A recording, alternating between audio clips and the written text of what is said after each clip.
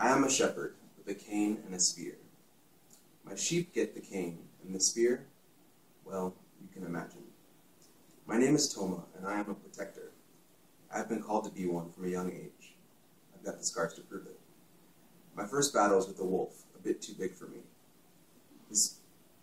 I settled nicely the next time, with an oversized wild dog. The spear wasn't an option then. I didn't have the arm muscle.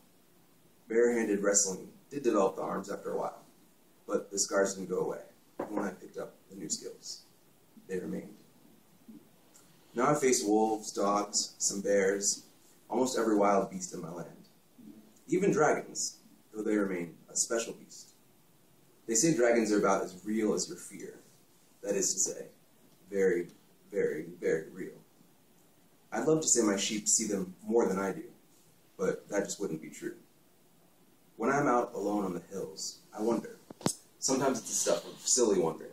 Like, why do sheep look like cotton candy balls with black licorice sticks coming out of them? No wonder I'm so busy protecting them. They look delicious. Other times it's the stuff that makes me shiver. If I was never to come back to my city of lights, would these sheep tell my story? Or would they just get eaten too? That night I saw a leatherback diamond dragon. It scared me right, it did. You see, it's like they read you. If you give in to the chill of fear too long, then they appear. The sheep notice them first. They huddle together, squealing louder than anything that small should. It annoys me straight away. Then I thank them. I take my cane and gather them even tighter than they already are. Then I get my spear and hold it tightly. Courage, I tell myself, courage. It's not a spell, but forming the words in my mouth helps me for some reason. The flapping is the worst. It feels like the wind on its worst day, and then some. All pointed directly at you, and the sheep that are squealing their brains out, and still looking like cotton candy, by the way. You usually can't see the dragon. Sometimes you never do. If you do, it's quick. Well, if you're one who survives. Sometimes a tail, part of the body, a wing, rarely the head. I saw the head of the leatherback diamond that night. I tell you, I did. Truly. It looked like death. Like death had died or something.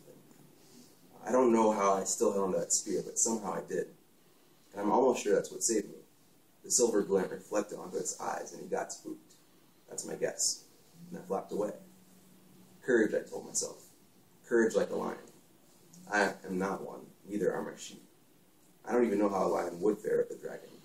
But it's courage in me? Now that would do some damage. So I lived one more day as a protector. I continued to live at my calling. I am Toma. I am a shepherd with a cane and a spear.